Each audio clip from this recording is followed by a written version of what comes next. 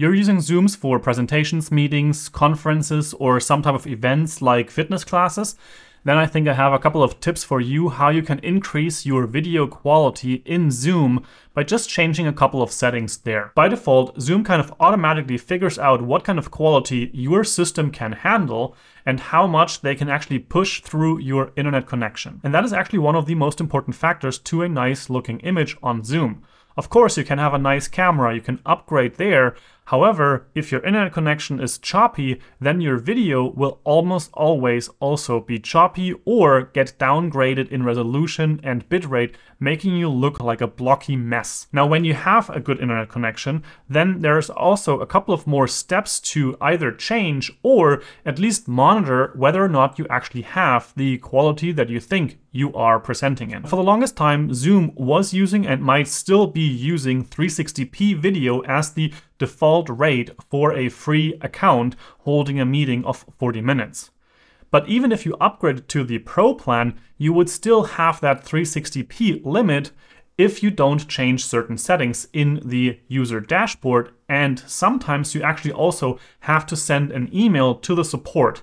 And I will have all of that information here in this video. Starting out, I want to show you how you can actually figure out what the resolution of the current meeting is at. And that is happening if you go up to the menu in the Zoom application to settings, and then you have a point that's called statistics.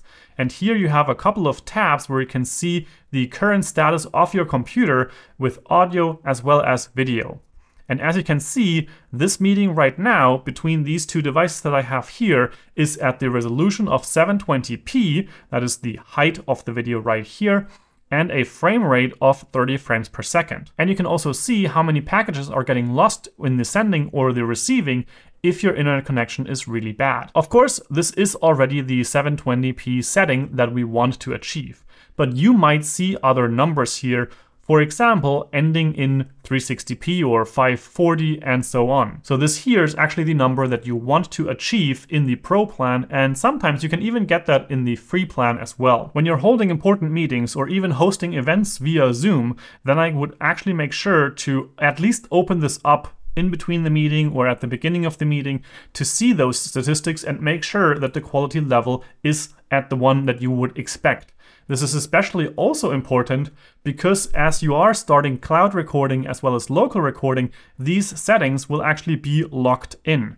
So if you start the cloud recording when it's not at 720p, you're actually going to record at a lower quality. And then you want to go also into the video settings, and here you want to at least set the original ratio as well as the HD checkbox. The original ratio makes sure that you are actually stretched out to a regular 16:9 or 9:16 video. When you're not having that set, there's actually most likely going to be something cut off of the sides to make you a little bit more square. However, if the video quality of your call is important to you, you're probably also framing your shot the way that you want it to be framed, and then this setting is really important because it makes sure that the 16:9 video that you're sending is actually also what the others are receiving and seeing. So those are two very important settings to actually make sure that you're sending the video that you think you're sending. Last but not least, I just want to also go into the audio here, even though that is not the main topic of this video. I would also enable this original sound for musicians with the high fidelity for music and echo cancellation turned on. And this here is actually something that is not automatically turned on in the video call by default, even if it is set here.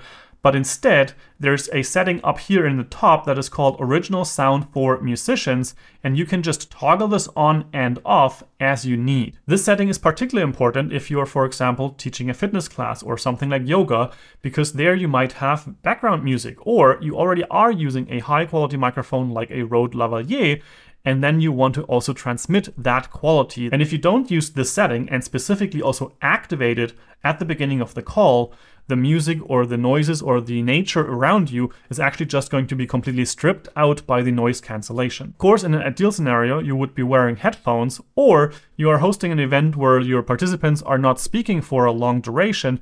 Then you can also turn off the echo cancellation. However, this is something to be a little bit mindful of because it might have issues if you want to work with the recording after the fact. Now, these are the settings that you want to change in Zoom for high quality video and audio. But how do you make sure that these are actually also the settings that are active in your account and also able to really transmit? Because in the Zoom dashboard, there's actually a setting called Meeting HD, which you can choose to turn on or off. And based on these settings, the Zoom calls that you host on your Zoom account are actually going to be either HD or they just never go up to that quality level. Now, to confirm how these settings are set or change them if necessary, you can log into your Zoom account on the Zoom website, and then you can go all the way down to first account management and then account settings right here. And there you can just either search or go to in meeting advanced. And once you are here, there's a little lower, there's a meeting called Meeting HD Quality. And this is something that you as the host of this event can enable here for your entire account. You can then also lock this setting, meaning that none of the users in your account can change this setting for themselves. Then the next setting that you also have to make sure that it's set is in your own settings. So you can go up into the sidebar, there's a point called Settings, and there again you have In Meeting Advanced. And there you can also scroll down a little bit, and there you have the Meeting HD Quality, and this is also activated. Now, with these two toggles turned on, you might actually be already able to get this Zoom HD quality. And as I've shown you before, with the statistics window in the settings, you can actually also make sure and confirm that this is actually what is happening, with the resolution right here being 1280 by 720p. Now, if this is not the case, either you have to wait a couple of hours for this setting to be activated, or, which is a little bit more strange, you actually have to send an email to the customer support of Zoom requesting them to also enable this HD quality on their end. This has been the case for the last couple of years. I think they might be changing this now to actually give you Meeting HD quality when you have that setting in your account set. However, if you're not seeing this here, then I have a message here in the description of this video or in the comments, and you can just copy and paste that and send it to the customer support, and that basically requests them to activate the HD quality for your account. Now, just to remind you, this is obviously only possible if you have a paid account.